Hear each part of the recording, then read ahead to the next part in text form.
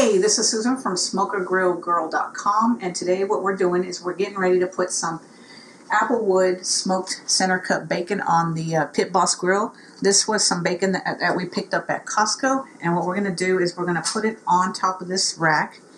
We've lined it a baking sheet with some aluminum foil to catch the grease that falls in it while it's baking, or while it's cooking on the grill. We're going to set the grill for 350, and then we're just going to let it cook for roughly about 20 to 30 minutes. We'll keep checking it every 10 to 15 minutes. So let's go ahead and get started. First thing we want to do is we want to spray the rack with some spray to prevent the bacon from sticking. And then what we're going to do is we're just going to go ahead and line this bacon up. Now I got the thick bacon because we really like the thick bacon as opposed to the thin bacon. So it may take a little longer than 20 minutes to cook. So we're going to do that and just line them up nice and neat, close to each other, as close as I can get.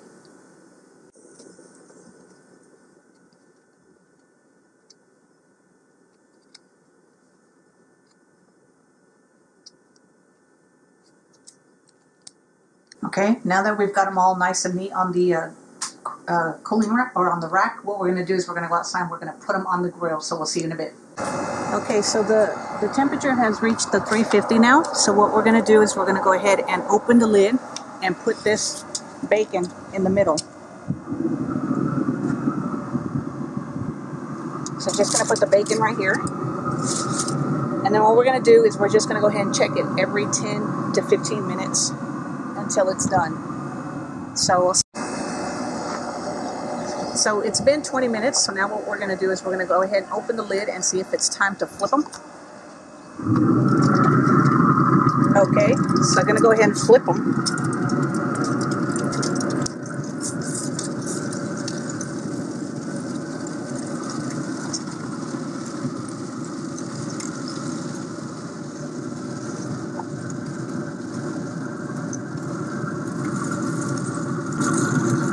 Alright, so now we're going to close the lid and let them cook a little longer, and then we'll be back when they're done. So here's the final product.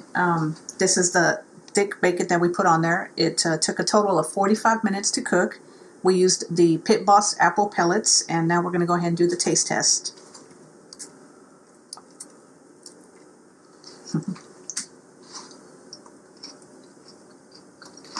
Very good.